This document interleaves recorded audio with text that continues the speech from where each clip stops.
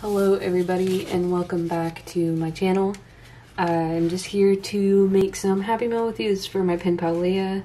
She sent me a letter back in October and I have still not gotten back to her, so I'm making her a Happy Mail themed, a Valentine's themed Happy Mail. She really likes these stickers, so I got her some of these. I'm going to warn her in advance to keep clear on my YouTube and I won't post on Instagram, but pictures on Instagram till she gets it, but at least my YouTube, just so it's not spoiled for her. But she really loves these stickers. These are some of my favorite stickers of all times. It's a shame this time they printed them. They weren't holographic, but I got her some of these because she said she really liked them.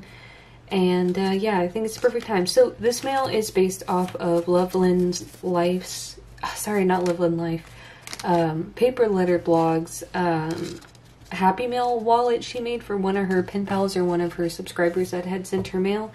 And hers was like one of those flip book type of wallet mails, and I was kind of thinking about the type of wallets I've carried and I used to carry before I carried a purse. Is I would carry just a wallet that was a fold wallet like this, like a dad wallet that my dad actually made for me. And so instead of doing that type of wallet, I wanted to do one like this. So I looked up an origami tutorial to see how to make one of these, and there were a bunch of them, but this is the easy one I could find. I'm really bad at origami. I've tried to learn before, especially like standard stuff like cranes and whatever. I've never been really good at it. So this one was really fast and easy. I'll link below the video I used to make it.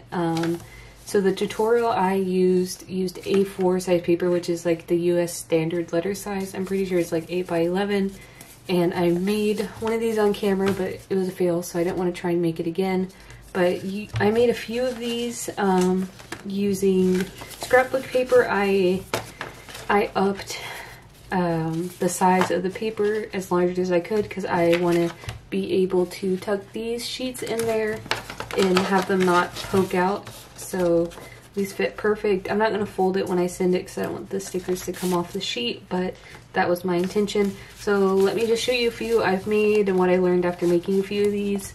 So all different scrapbooking papers, and on the inside I have these two separate pockets, and when you make this,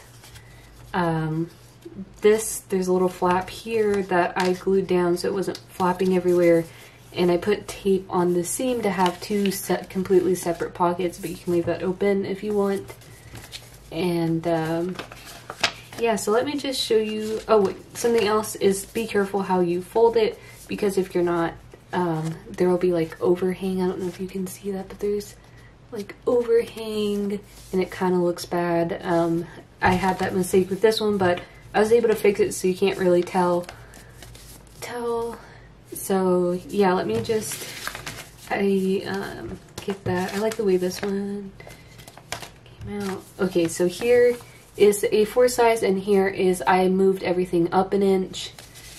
So it was 9.5. This new one is 9.5 by 12, just about. And then this one is like standard A4 copy paper, which you can, I'll put the measurements for that, even though I'm sure everyone already knows it. I'm just the only one that's bad at measurement. So you can really see a pretty good difference between the two. They're about the same height, but the length is a lot better. There's a significant length difference and just a little smidge, like I'd say maybe a centimeter's difference with the height. So either way, depending on what you're going to send, either one could be a really fun idea. And you can just use plain paper. I'd use a thinner paper because anything like watercolor paper, it might be hard to work with, especially, you know, when you have that really thick paper. When you bend it, it kind of cracks and it's like fibrous. So these thinner papers are probably better for it. I haven't tried construction paper, but I imagine that's probably as thick as you're gonna want it. So anyways, that's everything. I will put the measurements on a blog post that should be posted the same time as this video, or it will be. I won't post it without having a blog post ready. But yeah. Oh, well here, see, I have to glue this down. I forgot to do that. But anyways, I'm gonna get to decorating. and I will see you later. I'll pop in and out of the video.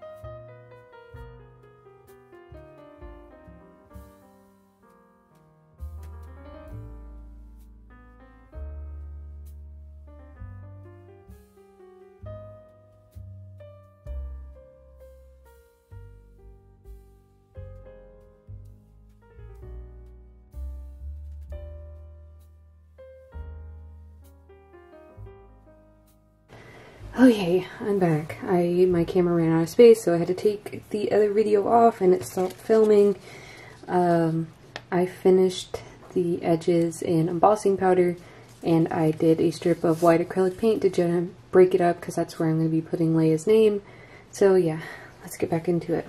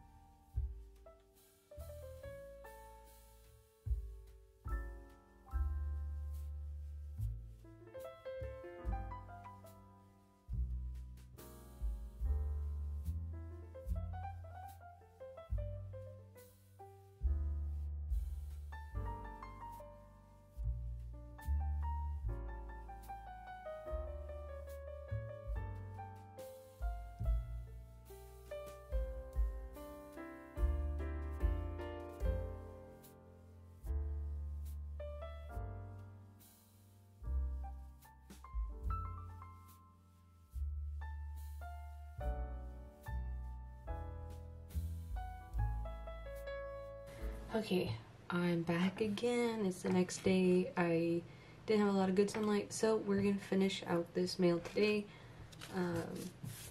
So here is how it is so far. You know what it looks like.